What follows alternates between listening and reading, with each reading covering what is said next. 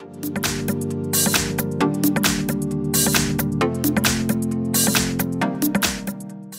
everyone, here we've got Xiaomi Redmi Note 9 Pro Max, and let me show you how to change system language on this device.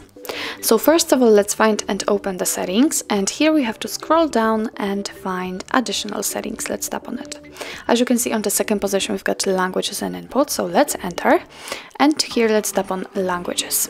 And as you can see, we just been transferred to the list of available languages from which we can choose.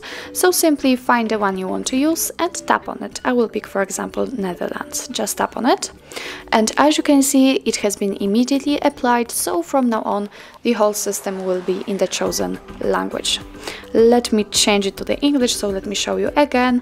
Let's go to the languages, let's find the English and tap on it. And as you can see, the system has changed the language successfully. So that's all. This is how to change the language in your Xiaomi Redmi Note 9 Pro Max. Thank you so much for watching. I hope that this video was helpful, and if it was, please hit the subscribe button and leave the thumbs up.